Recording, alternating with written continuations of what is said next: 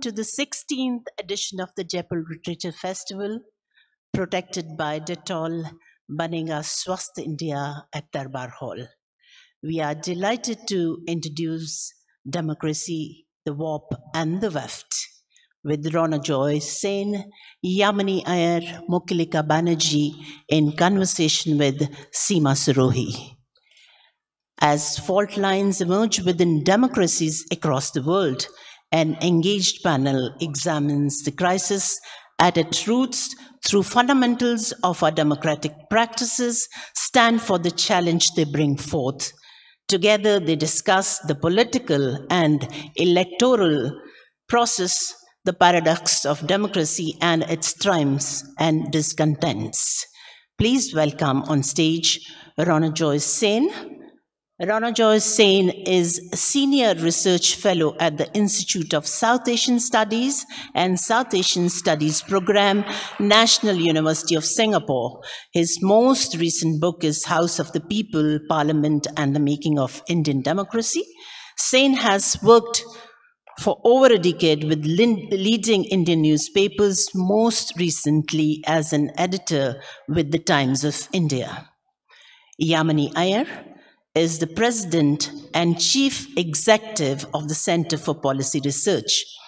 Her research interests span the fields of public finance, social policy, state capacity, governance, and the study of contemporary politics in India. Aiyar has published widely in academic publications and the popular press and writes regularly on current affairs and policy matters in mainstream Indian newspapers.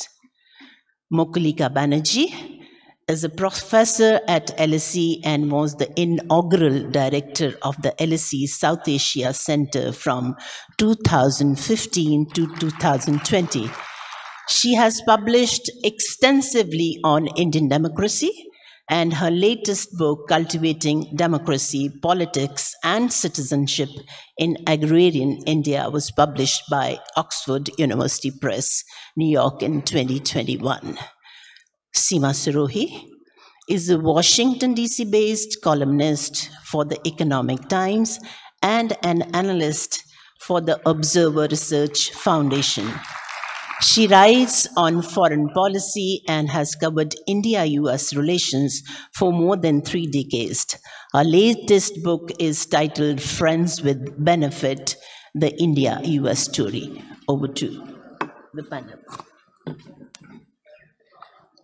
Hello, everyone. A very good morning and a big welcome to this discussion, which on a topic that we all are thinking about across the world.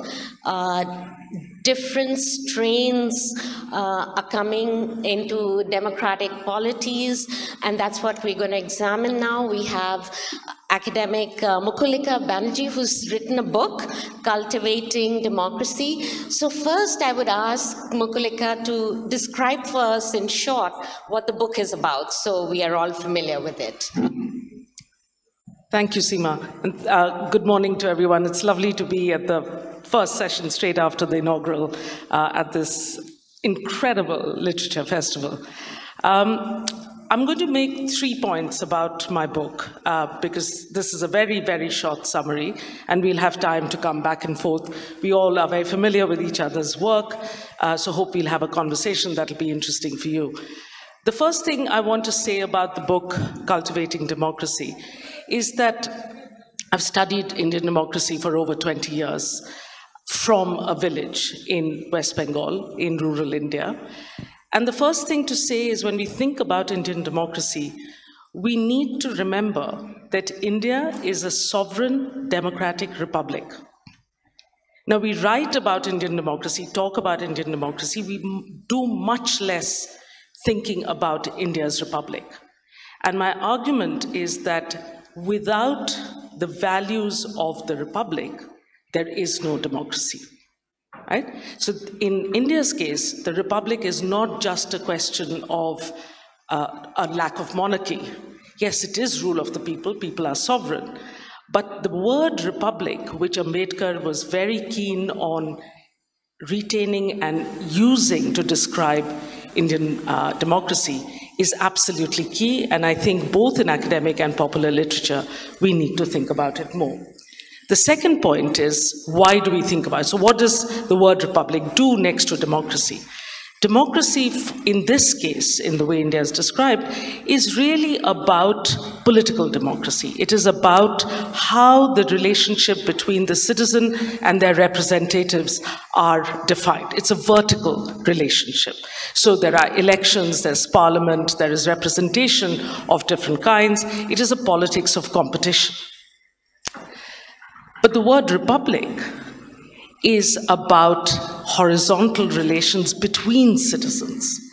It's what Ambedkar was so wedded to, that concept of fraternity, where you create solidarity, where you create bonds of attachment to people you're not related to or belong to in any other way. But the work of politics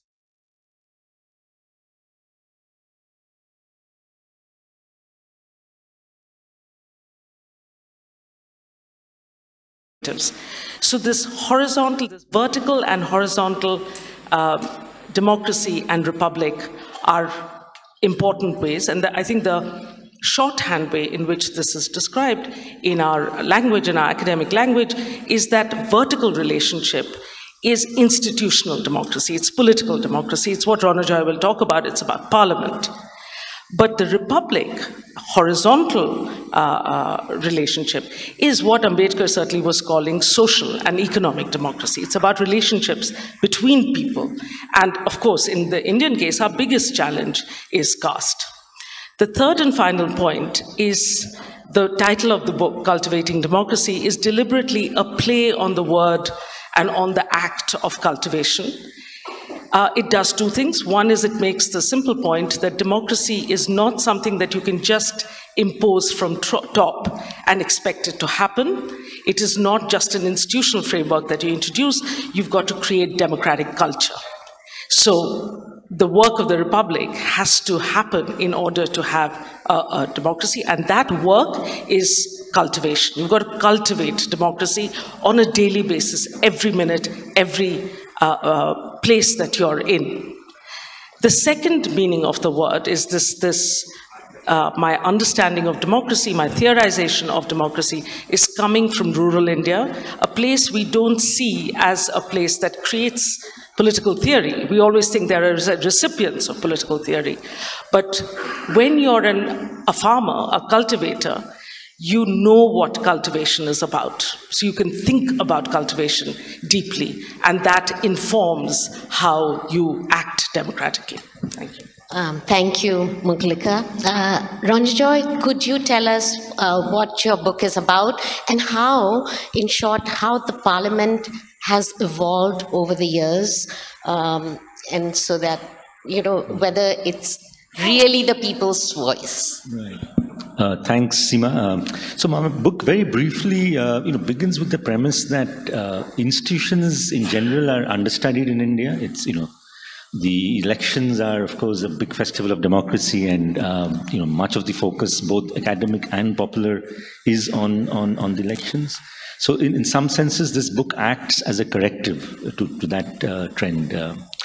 And very quickly, the book is a sort of an institutional history.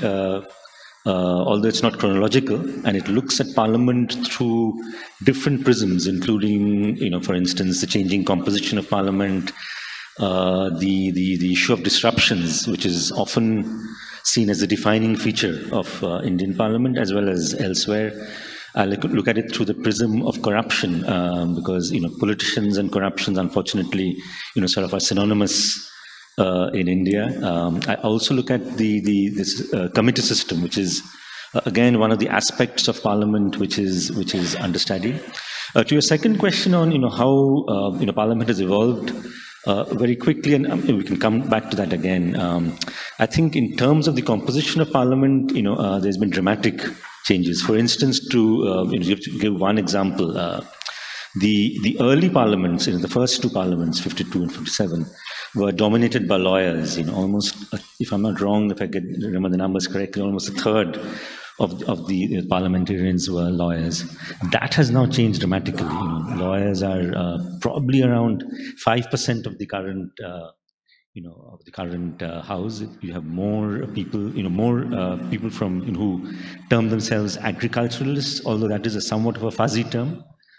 We also have many more, people who classify themselves as business persons. So I think there's been a dramatic change in the composition of parliament, and that also has, affected or impacted the way parliament has functioned. And the change hopefully has made it like a better representatives, a better composition and a more equitable, would you say?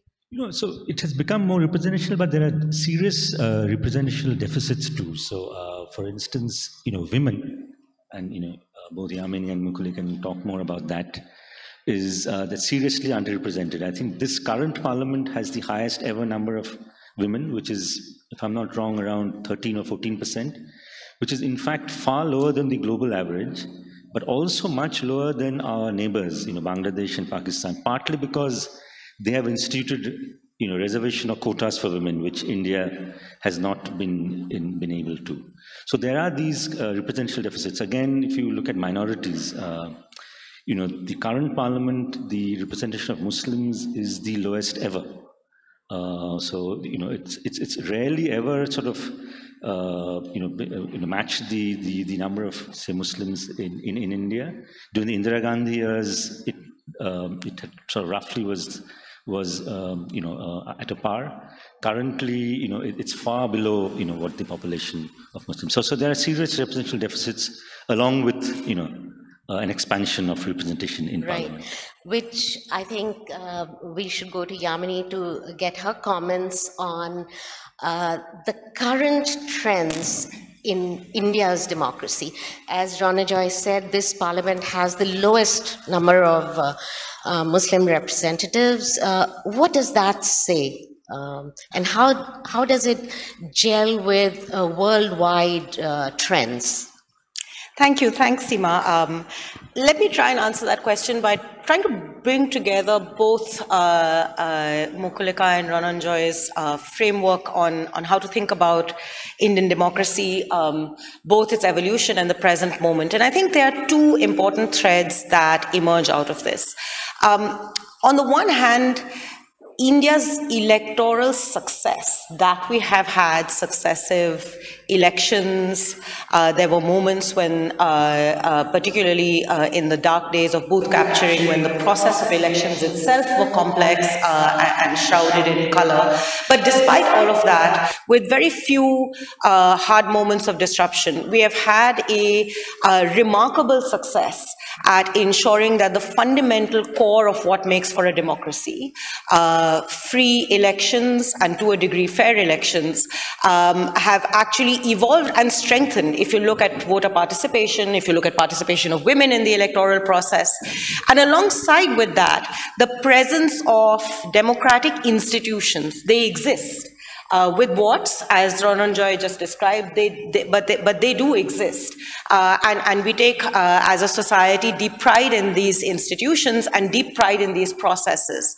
And that, to me, speaks to the larger question of democracy, because democracy is not just about the act of elections or the presence of these institutions. It is about how they embed a set of norms in society. And I think if you look back to the founding moment as India adopted the framework of liberal democracy in the constitution, there was a hope that the elite political process would in some ways lead the charge to deepening the roots of liberal democratic norms in Indian society. And I think what I learned from Mukulika's work is, in fact, and if you bridge that back with a lot of what Ronojoy has been talking about as well, the honest truth is that Indian political elites have done very little to save, to cultivate democracy, to borrow from Mukulika, to build that democratic culture. It is the masses, rather surprisingly for how political theorists used to think about democracy, and I think how even our founding fathers thought about democracy in our founding moment. It is the masses who have owned democracy and who have sought hard to find ways of cultivating that substantive democracy. It's been limited, there is no argument there, but the process through which people have come to the fore, both to vote, and as Mukulika's work shows us very evocatively, even that process itself has been about building a democratic culture, building an understanding and imagination of what we expect of our representatives. Through modes of civic action, limited, no doubt, but they have existed through the course of our history, all the way even to the present moment. Those modes of civic action have tried to inculcate core cultures of democracy in our citizenry. What are those cultures? A deep public awareness of the impact of issues. So we take to the streets. Even in dark moments of democracy, we take to the streets, and in fact, we have taken even the strongest governments down to the knees by taking to the streets. The idea of expressing and articulating citizenship, which is fundamentally in a democratic context about placing claims of accountability on the state. It is through civic action that the state was forced to have a right to information, the state was forced to build at least some semblance of a welfare architecture for the people, even as elites were pushing for a very different kind of imagination of the Indian economy. So I think these are some of the deep successes of how both the representational institutions and the representational process of electoral democracy created a space for the cultivation of democracy that I think in our conversations, even in this contemporary moment about democracy, we tend to forget, and we need to bring them to the fore, because ultimately the global answers to the challenge of democracy, we're using different terms to try and explain where we are. We say authoritarianism, we say populism, we say majoritarianism, and it's not just an Indian phenomenon, it is a global phenomenon. And we do see certain kinds of common threads through these types of democratic electoral responses, but the answers will only lie in really seeing how best we can cultivate that substantive moment. And here I just want to make one important comment about the present moment, and then I'll stop, which is there's been a lot of debate and discussion, much of which I agree with, about the challenges to our representational institutions, the nature of our elections, what Ronojoy was saying about how Parliament functions. In fact, frankly, it doesn't. It doesn't necessarily represent all of India.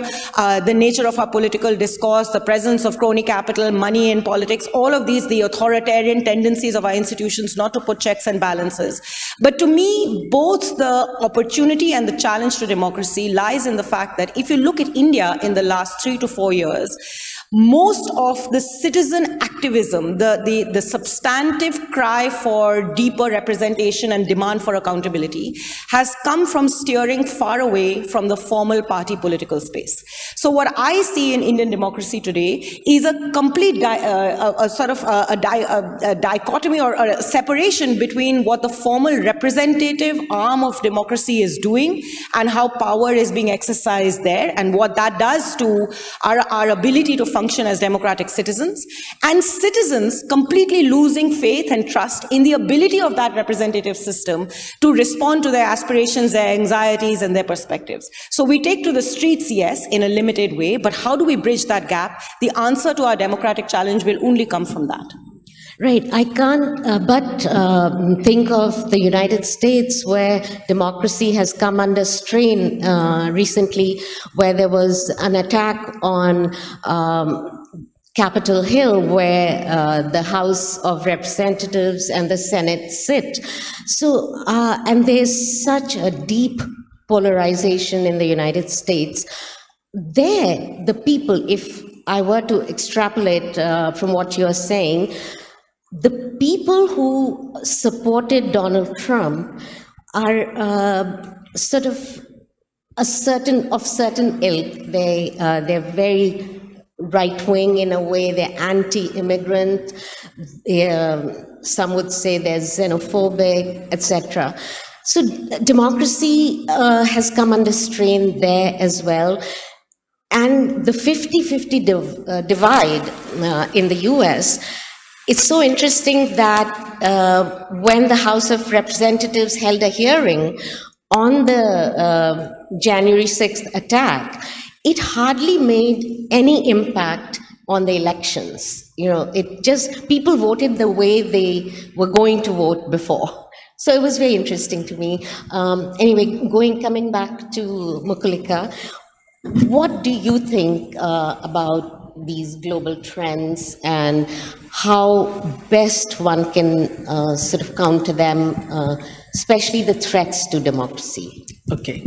So, you know, I live in Britain. I teach at LSE, so I live in London, and I follow British politics as closely as I follow Indian politics. And I'm sure everyone in this room is probably aware of what a circus British politics has been for the last couple of years. And yet, following it and following the events in the US, one cannot be struck by two things. One is the strength of institutions, of them holding, the fact that there were police officers who managed to stop and mislead. You remember that very clever police officer who misled the crowd down the wrong corridor, saying, because they didn't know where it was.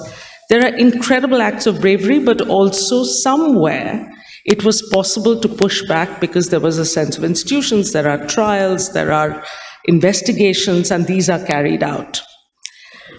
In Britain too, you see that there are parliamentary standing committees continue to do their work. Yes, there is crony capitalism. During COVID, it was rampant corruption. People were getting, friends of the Prime Minister were getting contracts, but the standing committees are holding each of those MPs and ministers to account on a daily basis. Alongside that, as we know, there is no British Prime Minister who can call himself the British Prime Minister or herself without facing the press on a daily basis. Right? I wake up every morning to the Today program on BBC, where brutal questioning happens to the Prime Minister and all of the cabinet. This is what democratic practice is about, where you need a press. As Yamini was saying, accountability is so important, and that's what the media is there for, to hold elected representatives accountable. The third thing is, just briefly on this democratic backsliding globally, for me, the US story really is about what happened between Capitol Hill and the midterm elections in November 21. The fact that there wasn't a red wave and the fact that Trump has lost huge amounts of credibility for not having created that red wave and a Republican win is precisely because of what I was talking about as Republican values, what is called active citizenship, the work that happens between elections.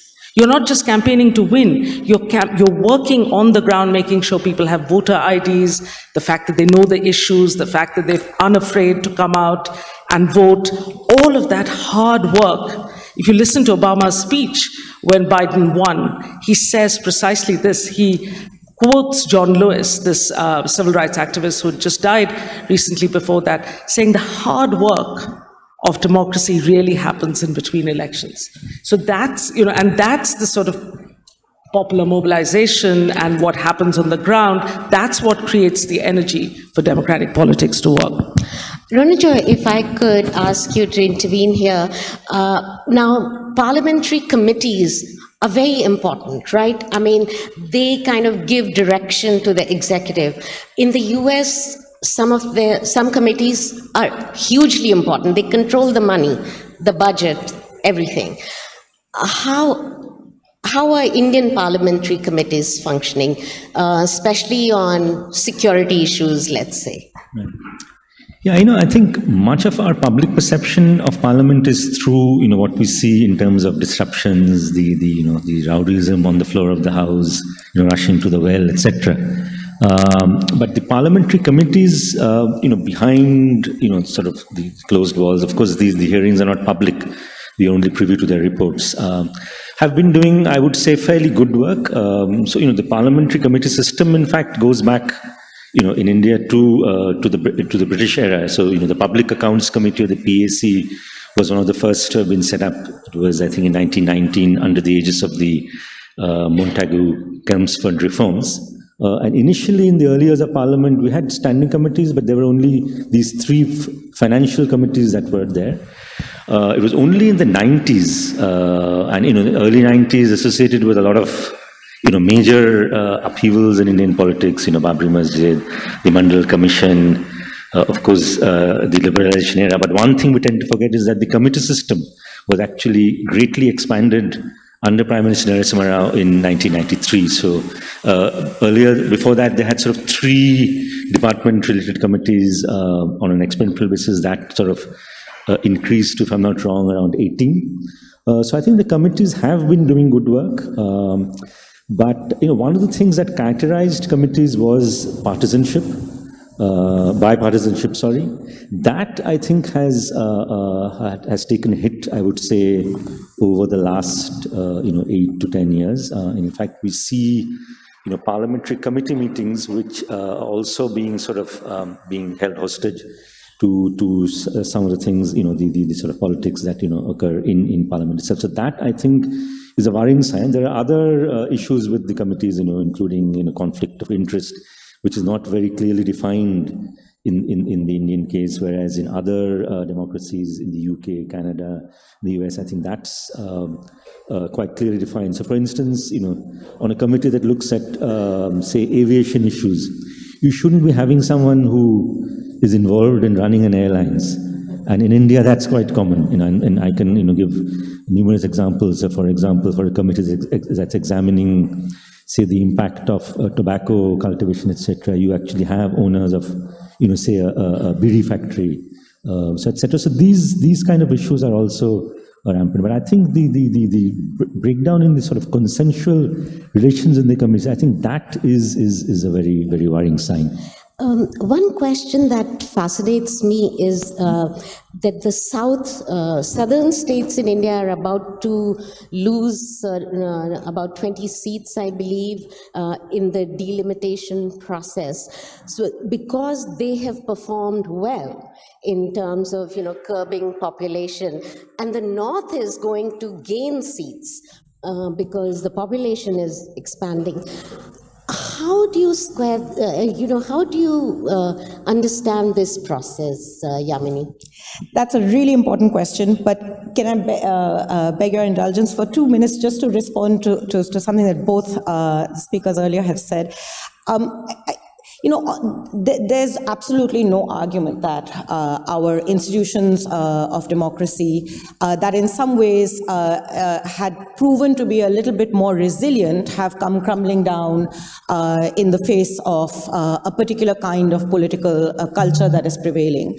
But at the heart of that lies, I think, this bigger question of the fact that political elites actually failed to fundamentally inculcate democratic culture in the way in which they saw their role as representatives of the aspirations of people.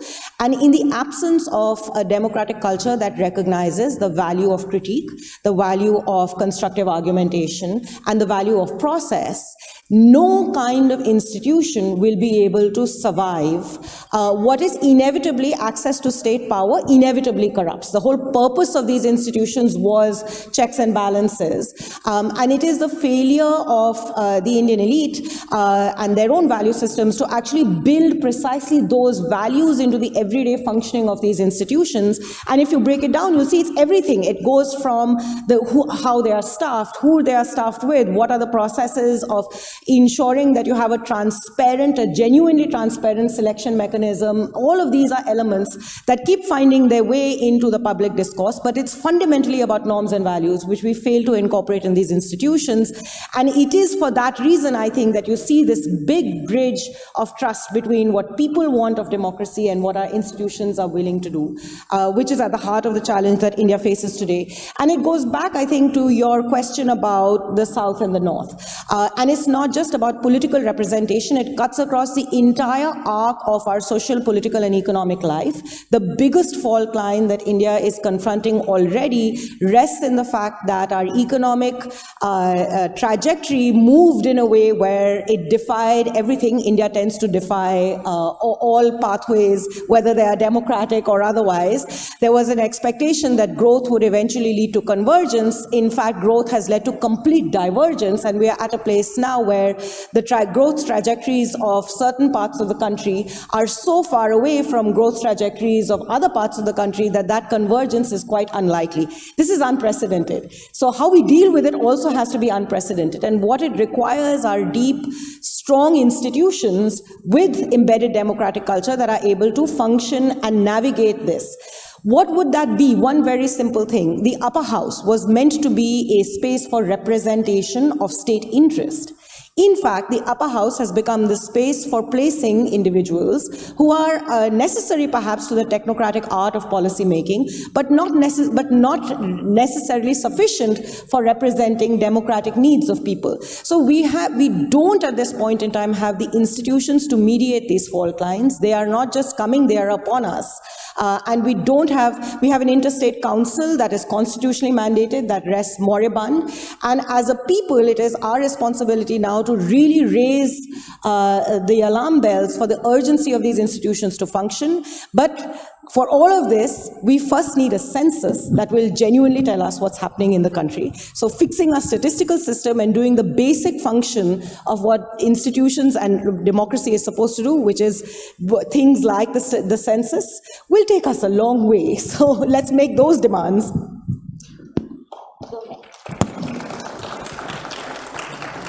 I just wanted to add a footnote to what Yamini's just said, and sorry, this sounds like a litany of disasters, but it needs to be said because we've all referred to free and fair elections, and having studied elections so closely for 20 years, I should note that when we published our book, Why India Votes, for instance, which showed the enthusiasm for elections, elections in India were a very different game. Now, there are three major distortions of Indian elections which we all must think about, and we do not think about it enough. Number one, the Election Commission of India, which was a non-partisan, impeachable body. It had a reputation. Everybody thought it was the best public institution, has failed to remain impartial. Number two, campaign expenditure, which always has been a problem in India. There's lots of cash flowing through the system in elections. We are unaccountable. Has been legitimately made opaque through electoral bonds. The figures came out just yesterday where 57% of electoral bonds money went to the BJP. And therefore there's a distortion of people who give to opposition parties are then the subject of tax raids and enforcement directorate visits and so on, causing a share loss in their share values. I mean, the disaster of funding any opposition party is major. So electoral bonds is the second thing. And the third thing, which affects each one of us who is an Indian citizen, is that you can now count the results according to polling booth by polling booth. So a polling booth covers 1,000 voters. You can tell from every polling booth, every 1,000 population, which parties they're voting for, and therefore their sticks and carrots. As a result, the secret ballot is history. And if people, and one of the major reasons for enthusiasm for elections, as our study showed in the past, was precisely that it was secret. That secrecy has been severely compromised, and we really should be very worried about it because it's a direct impact on the quality of democracy in India. Thank you.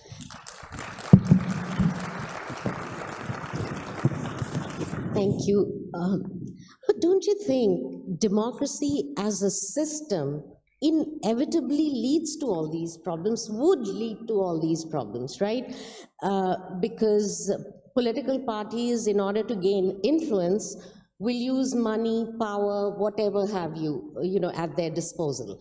We could say that the Congress party was in power for a long time, could have done better, could have strengthened institutions, or could have cleaned up the system, but didn't. Now BJP is in power. They are using, their power to, I don't know if I want to use undermine, but yeah, electoral bonds is a huge issue and is frightening. In the US, also the same thing is a problem. Money through the political system is enormous, and there's no regulation. Neither party, neither the Democrats nor the Republicans want to regulate that. Okay, we're getting a signal that we should open it up for questions. So please raise your hand. Okay, the lady in the front. Please wait for the microphone, I think. In the second row, please. It's been recorded, so. No, just please wait for the microphone. And keep your questions short, please, so that more people can have a chance.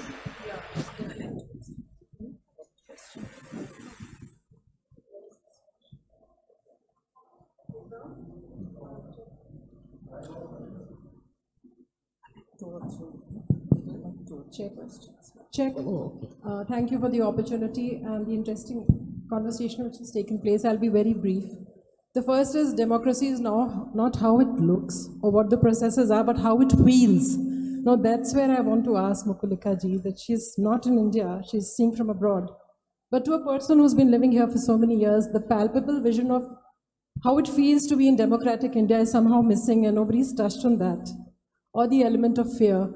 I'm an ex-bureaucrat, so I'm a little worried, but parliamentary committees, I've gone through enough of them. Nobody reads the reports eventually. What happens after the deliberations? So we need some more, heartfelt observations on what has actually transpired on the stage. Thank you. Okay, we'll take a couple of questions more, and then, the gentleman in the third row, please.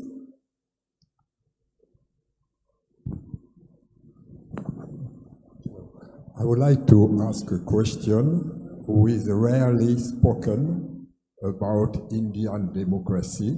It's about the criminalization of the politics. And it was a remark by the ambassador of Singapore a few months ago about how democracy can work with more than half the MP who are criminals in the national representation of India. Mukulika, would you like to go for? No, let's just, we don't have time. Okay, so I'll take the first question. We are here as analysts. I think we can do a different discourse of what it feels like. Yes, I live abroad. I do a lot of research. I probably spend more time in rural India than most people who are in the audience.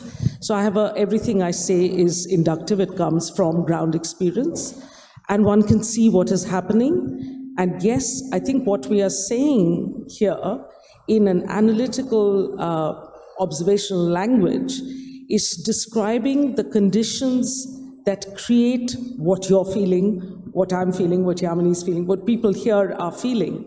When you have a press that does not ask questions of elected representatives, when asking questions by citizens can throw them into jail, when there is a culture of fear and censorship, when as academics, my colleagues suffer the complete loss of academic freedom in universities. You can't teach. Universities is one place where you're meant to debate and discuss and ask uncomfortable questions, and it's no longer possible. Students get beaten up, as we know. So of course that creates a culture. So really what we are describing here is why is it that Indian democracy has had the career and what is happening at the moment. We're trying to explain that through analytical language. Yamini, would you like to answer the second question about criminalization of politics? Sure, and let me, for a split second, take off my analyst hat and speak as a citizen.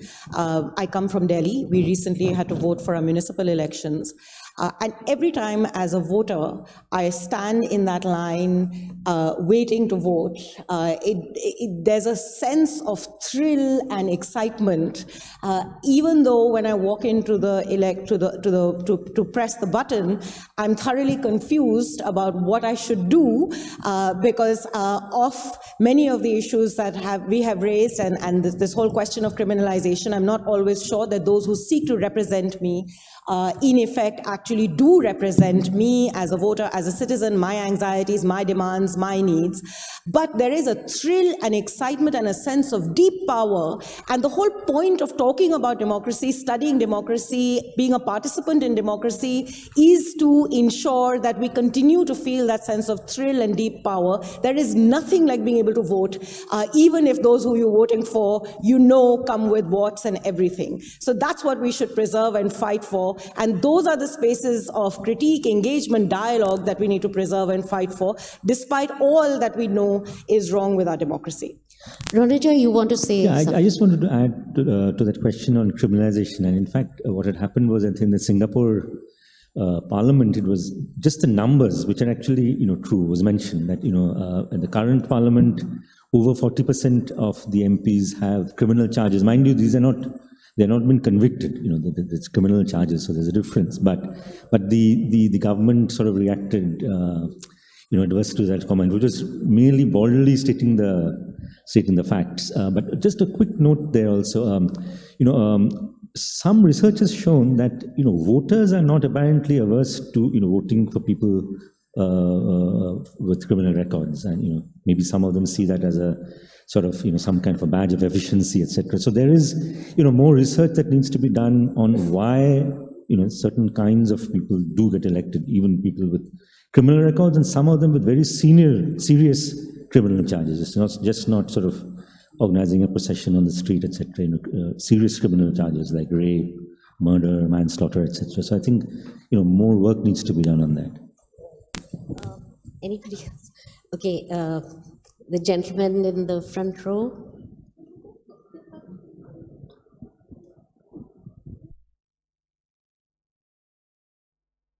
My question is to you, sir.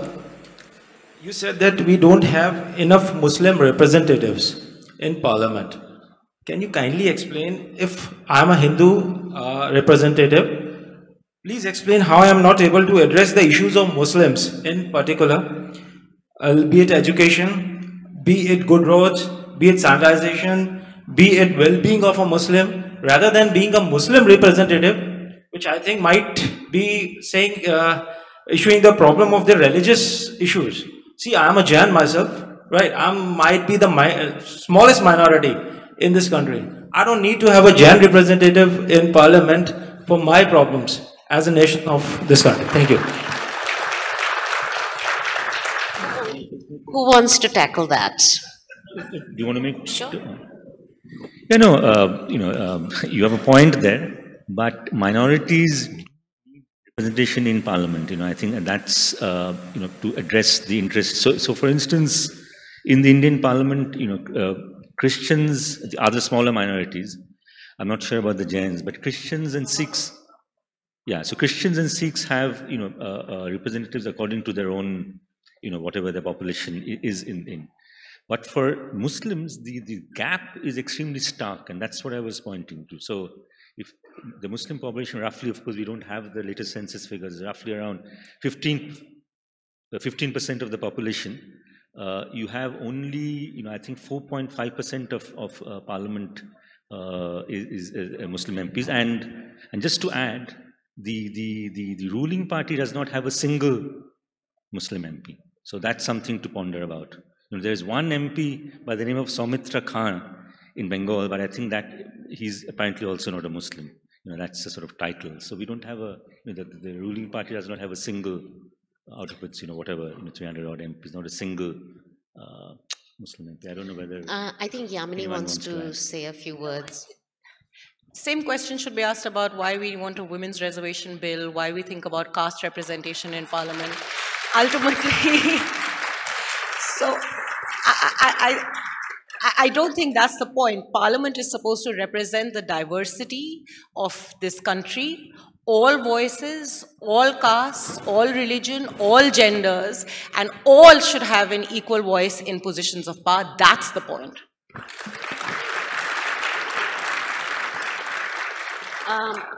We have time for maybe one question. The gentleman in the second row here.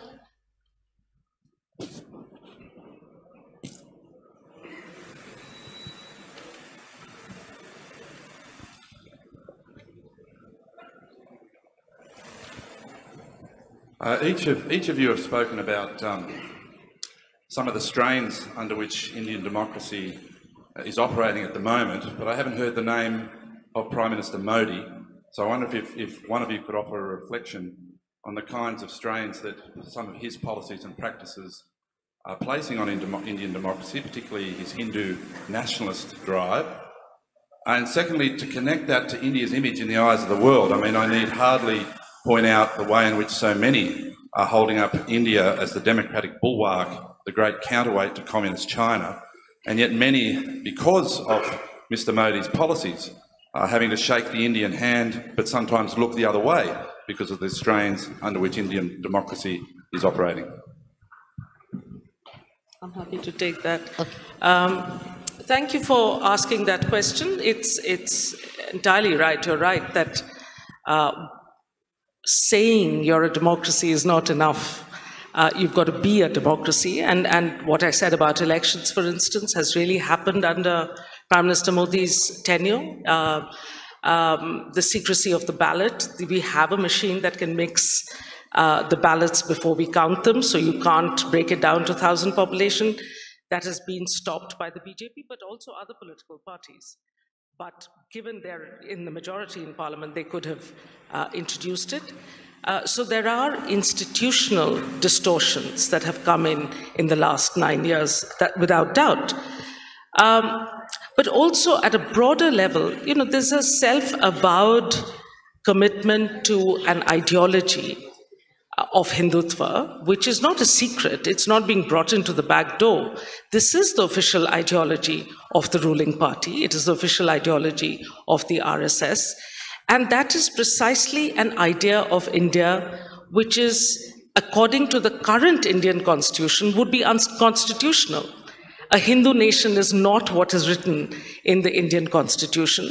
So if your imagination of India is one of Hindutva, then it is unconstitutional. And it is unconstitutional in a way that it is undemocratic, because it is not necessarily the will of the people, but one that you wield by power. The interesting space internationally is precisely, as you say, that the world needs a democratic ally. And therefore, it is easier to overlook these things as long as we are able to welcome everybody to the G20 and have posters. I was in Meghalaya last week and there were posters absolutely everywhere. So, you know, there's a messaging that goes out about India being a democracy and being the mother of all democracies and so on, which, as I think all of us who observe the way that Prime Minister Modi and his government run the country, messaging is key. Saying the right thing is very important. The reality may be very different from that message, but I think it suits a lot of the global powers, especially in Quad and others, to simply look the other way. And I don't expect Western critique of Indian democracy to rectify. I think that is the job of Indians themselves. I know we're almost out of time, so I'll just say one thing. I think this is where this electoral democracy versus substantive democracy becomes so key, because electoral democracy does, in India and across the globe, often throw up a non-representative, non-democratic form of government, and that's where substantive democracy comes in. Thank you. Thank you to all my panelists, and thank you to the audience for your wonderful questions. Thank you. We would like to thank again Ronojoy Sen, Yamini Aiyar, Mukulika Banerjee, and Seema Sirohi for this interesting conversation. Thank you so much.